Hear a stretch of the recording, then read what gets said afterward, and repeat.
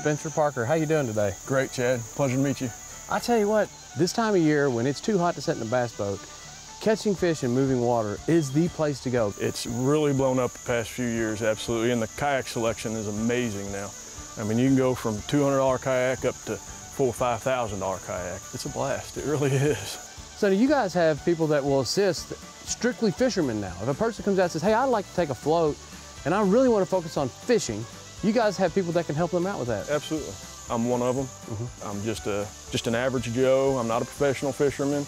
I have a passion for fishing and I have a passion for kayaks that I love talking to people about kayaking and fishing. Well, you live in a good part of the state to have a passion for fishing and kayaking because I tell you, the Elkhorn Creek, it is legendary for fishing. You can't hardly beat a smallmouth, especially in moving water. There he is. Got him now? I think so. Oh, that's not a bad fish. No. Oh, they're so much fun. Here we go. Uh-oh. Not a very big fish. That thing came out of the water 3 feet. Yeah, and he was stripping drag too, wasn't he? Boy, I'll tell you one thing. It sure didn't take that little tiny brush hog long. There you go. Oh! He wanted it too, because when he hit it, he took off and gave me an aerial show. Did you see that? Awesome. There you go, baby. Thank you. Guarantee you, he's got a belly full of crawfish. Uh-huh. I think it was the second cast in there, and he just popped it. Put on a show. You know, this looks like a really good spot. We've got moving water, and it's deep enough to hold a fish. We ought to be able to catch a fish here. Oh, here we go. A little bit smaller fish, but he wanted the jig. They got some fight to them, don't they? Boy, don't they? I'll tell you what, it's super fun catching these jokers. Whoop. He wanted back in. Don't eat my smallmouth. Get out of here. You know, Spencer, this is a little bit unique.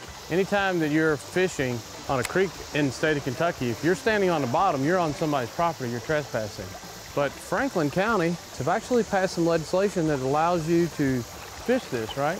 Yeah, as long as you gain access with permission or by public means, then yeah, you can wade anywhere in the water. Here we go. Oh yeah. Got a jumper. Nice little 13-inch smallie. There he is. You know, targeting these areas right before you get into these riffles and right on the outside of the riffles, man, if you're gonna only fish certain spots on a 4-mile run, that's where you want to look. That's where you want to be, yes, sir. Nice little pretty smallmouth.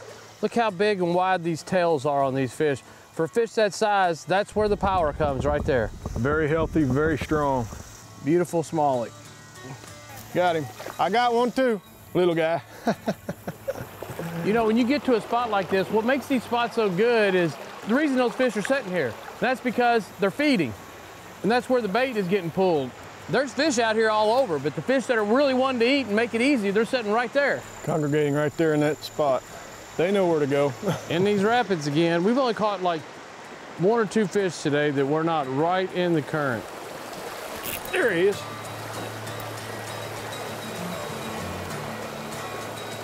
Felt like he was a little better, but I can't tell in this current. That might be a red eye. Nope. Nope, smallmouth. Oh, quick release.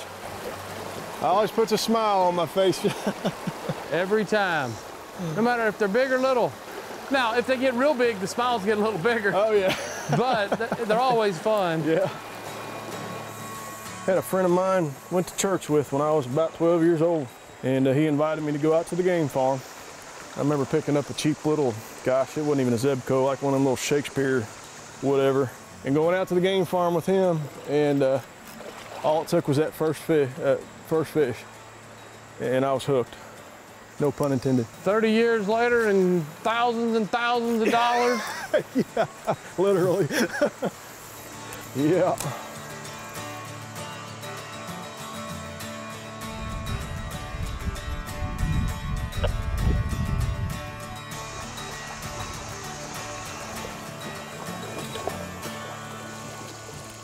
You want to stop and get out and cast that down from here, or what do you want to do? We can. It looks like a good spot. Yeah, I think so too. Oh, there he is. There you go. A little bit better. A good fish. Nice job, man. It's getting ready to get good. Right here. I just got hammered. Oh, just got hammered again. Got him. Here we go. About 13 inches, 12 inches. It's all about finding this moving water. There he is. Got it?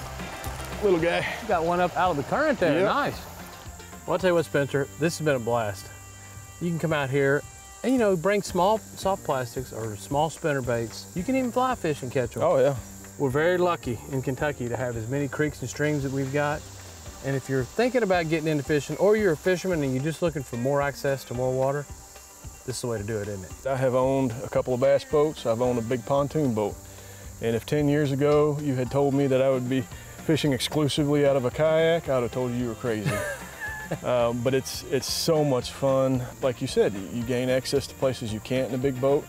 And there's something about being in a kayak out here in nature. You know, in the way that we use these kayaks today, we use the kayaks in a way to get us to the good spots, which was moving water.